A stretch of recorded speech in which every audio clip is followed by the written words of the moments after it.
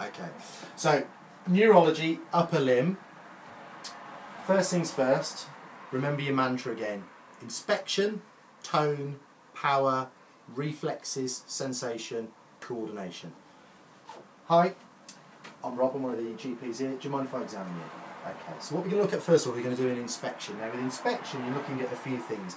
You want to look for wasting, you need to look for fasciculations, which are brief myoclonic focal contractions and then relaxations of the muscle. And you also want to be looking for scars as well, whether they're surgical scars, whether they're traumatic scars, such as a stab mark. And what I want to see you all do is get down just like in front of the examiner and have a good look front and back. So you're always comparing left with right, and as you're going along you're saying to the examiner, because you want to talk out loud, I'm looking for scars, I'm looking for fasciculations, I'm looking for anything that might give me an indication. Nice and quick, nice and slick, you don't need to do it for long. Next thing, you're moving on to tone. Now tone can either be absent, it could be, so that's hypotonia, or it could be hypertonia in the case of an upper motor neuron lesion, or it could just be absolutely normal.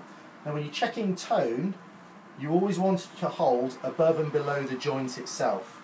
So on Adele's hand here, what I'm going to do is hold just above. We're going to now check for tone around the wrist. I hold her hand, and it's really just in your mind, you could talk out loud, extension, flexion, ulnar deviation, radial deviation. Just nice and slick, so you're just moving it left to right. Next, moving on to the elbow. Again, fix it above, fix it below. Flexion, extension, supination, pronation. Moving on to the shoulder, grip the hand underneath, hold on to the back of the elbow, and just go through the movements. Flexion, extension, external rotation, internal rotation, abduction, adduction. In real time, you're just doing this. And finally, circumduction. Always compare left with right, same again on this side.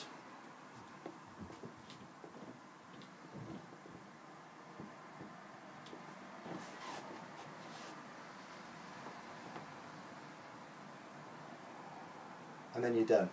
So that's tone done. Next thing, we're going to look for power. Power is graded from 0 to 5. Power 3 is against gravity, so that's your focal point. Power 0 is where the hand is flat on the bed or on Adele, and there's not even a contraction or a movement there at all. Power 5 obviously is absolutely normal. So we're checking this now. This is where your commands have got to be nice and clipped. So the first one we're going to check is abduction. So Adele, can you bring your arms up? Keep your arms up, don't let me push them down.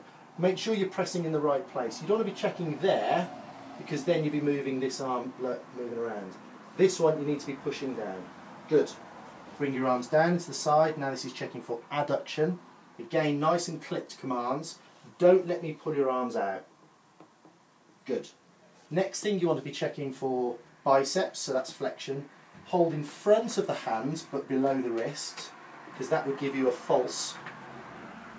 Hold on to the arm there, stand back, pull me towards you. Good.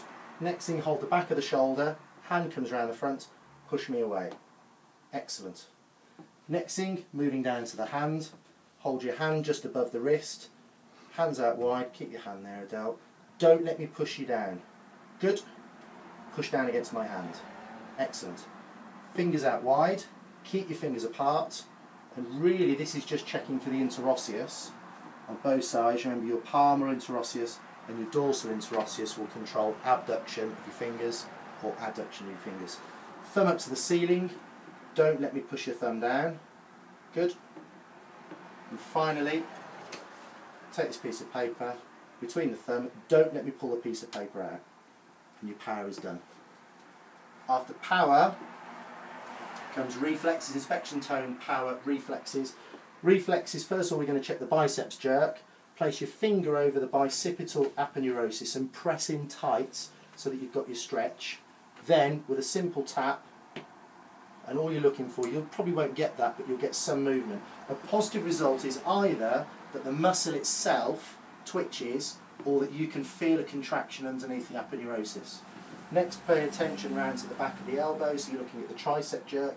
Change your hand position on the tendon hammer, and it's just a simple tap, and you're looking for the horseshoe part of the triceps just to jerk it there. Next thing, moving down to the radius, take your finger, curl it over the top, have a close look at the hand, and it's a simple tap. And the positive response is where the hand will move. Always compare left with right. Next thing, moving on to sensation, we're going to do sharp pinprick sensation first of all. So what you need is a neurological needle, never use a hypodermic needle. Use your testing place, which is always in the centre of the chest. Click the patient to close their eyes, just close your eyes for me there, Adele. I'm going to touch on your chest, tell me what it feels like. Sharp. So keep your eyes closed again so the patient never cheats. In Adele's case, the top would be off and you're just touching from left to right. Can you feel that? What does it feel like? Does it feel the same in all areas? Moving all the way down to the hand just so that you're checking all the dermatomes. Still sharp?